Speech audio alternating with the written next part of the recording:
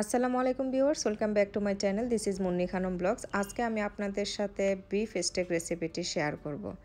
Beef stake বানানোর ক্ষেত্রে প্রথমেই যা করতে হবে, মাংসটা কারেক্টলি সিলেক্ট করতে হবে।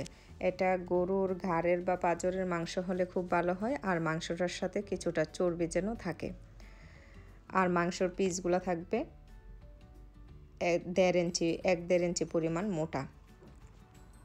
তো চলুন আমি আপনাদেরকে দেখিয়ে দিই আমি কিভাবে বিফ স্টেকটা ঘরে বানাই। এই যে দেখুন, আমি এখানে 2 পিস মাংস নিয়েছি চর্বিযুক্ত। এটাকে আমি কিচেন টিস্যু দিয়ে ভালো করে মুছে নিয়েছি, পানি যেন না থাকে। তারপরে আমি এটাকে একটা কিচেন হ্যামার দিয়ে কিছুটা থেতলে নিয়েছি। এ পর্যায়ে আপনারা কাঁটা চামচ বা টুথপিকও ব্যবহার করতে পারেন। এটা জাস্ট মাংসটা যেন একটু মশলাটা যেন মাংসটার ভিতরে কিছুটা পৌঁছায়, এই জন্য এই কাজটা করা। 2 পিটি আমি করে নিয়েছি। নেওয়ার পরে আমার মাংসটা এরকম হয়েছে, দেখুন হালকা একটু নরম নরম হয়ে গেছে। অপরদিকে আমি যে মশলাগুলো ইউজ করি স্টেক বানানোর ক্ষেত্রে, এখানে আমি 3 কোষ পরিমাণ রসুন নিয়েছি থেতলিয়ে, 1 টেবিল চামচ পরিমাণ সয়া সস নিয়েছি, 1 টেবিল চামচ পরিমাণ ওয়েস্টার সস নিয়েছি, 1 টেবিল চামচ পরিমাণ লেবুর রস নিয়েছি, আর নিয়েছি সাদা গোলমরিচ গুঁড়া দিয়ে দিচ্ছি আন্দাজ মতো, একটু চিলি ফ্লেক্স নিয়েছি, অলিভ অয়েল দিয়ে দিয়েছি 1 টেবিল চামচ পরিমাণ। আপনারা রেগুলার রান্নার অয়েলটাও ব্যবহার করতে পারেন। এটা বাসিল লিভ, এটাও আপনারা অ্যাভয়েড করতে পারেন, এটা আমার ঘরে ছিল এই জন্য দিয়েছি। আর দিয়ে দিলাম 1 চা চামচ পরিমাণ মধু। এখন স্বাদ মতো লবণটা আমি আন্দাজ করে দিয়ে দিলাম। দেওয়ার পরে মশলাটা মিক্স করে আমি এটাতে মাংসটা ভালোভাবে মাখিয়ে নিচ্ছি। মাংসটা খুব ভালোভাবে মাখিয়ে নিতে হবে। এটা আপনারা আগের দিন মেরিনেট করে পরের দিনও কুক করতে পারেন, কিংবা 5 ঘন্টা 6 ঘন্টা মেরিনেট করে রাখতে পারেন। আর যদি সময় না থাকে সাথে সাথেও কুক করতে পারেন, কোনো প্রবলেম নেই। এখন আমি একটা গ্রিলিং প্যান নিয়েছি, এটার ভিতরে আমি একটু বাটার দিয়ে দিয়েছি।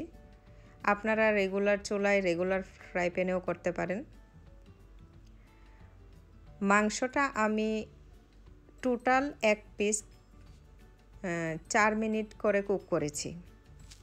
আমি যেহেতু ওয়েল ডান করাটাই পছন্দ করি, ভালোভাবে কুক করাটা পছন্দ করি স্টেকটার ক্ষেত্রে, সেই জন্য আমি 4 মিনিট কুক করেছি। এখানে আমি ফয়েল পেপার দিয়ে একটু ঢেকে দিলাম। যখন 1.5 মিনিট হয়ে যাবে তখন আমি মাংসটা উল্টিয়ে দিব। এই যে দেখুন দিচ্ছি, 1.5 মিনিট হয়ে গেছে আমার মাংসটা 1 পিঠ হওয়ার পরে আমি এখানে একটু বাটার দিয়ে দিলাম। বাটারটা দেওয়ার কারণে মাংসটা জুসি থাকবে আর সুন্দর একটা ফ্লেভার আসবে মাংসটাতে। চুলাটা কিন্তু আপনারা হাই হিটই রাখবেন। আবার 1.5 মিনিট 3 মিনিট হয়ে গেছে, আর মাত্র আমি এটাকে 1 মিনিট কুক করব। Total 4 minute. আপনারা যদি রেস্টুরেন্টের মতো খেতে চান, ভিতরটা পিঙ্কিশ থাকে রেস্টুরেন্টে, ওরকম খেতে চাইলে আপনারা টোটাল 3 মিনিট রান্না করবেন প্রতিটা পিস। ওই পিসটাও আমি আপনাদেরকে দেখিয়ে দিচ্ছি, এটাতে আমি কোনো ফয়েল পেপার দিয়ে ঢেকে দেইনি, ঢাকনা ছাড়াও আপনারা রান্না করতে পারেন, কোনো সমস্যা নেই। এখন এটাতেও একটু বাটার দিয়ে দিলাম।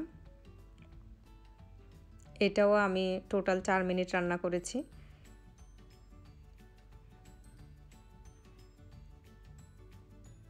এখন আমি এটাও উঠিয়ে নেব।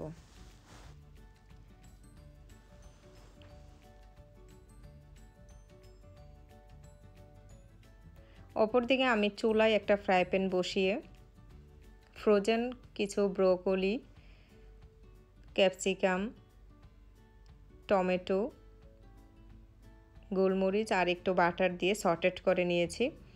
এটা যার যার পছন্দ মতো। রেস্টুরেন্ট স্টাইলে যদি করতে চান তাহলে ম্যাশ পটেটো দিয়ে এটা সার্ভ করা হয়।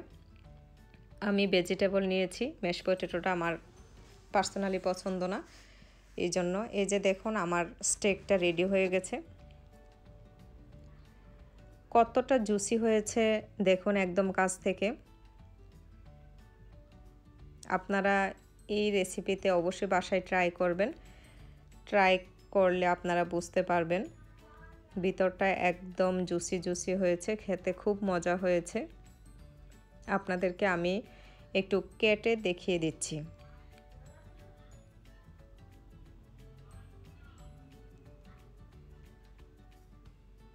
ভিতরটা একদম কুক হয়েছে, যেহেতু আমি ওয়েল ডান কুকটা পছন্দ করি।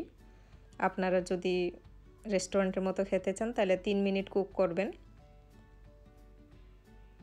তাহলেই এনাফ। আর দর্শক যারা আমার চ্যানেলটা এখনও সাবস্ক্রাইব করেননি, সাবস্ক্রাইব করে নেবেন। যারা অলরেডি সাবস্ক্রাইব করে ফেলেছেন তাদেরকে অসংখ্য অসংখ্য অসংখ্য ধন্যবাদ।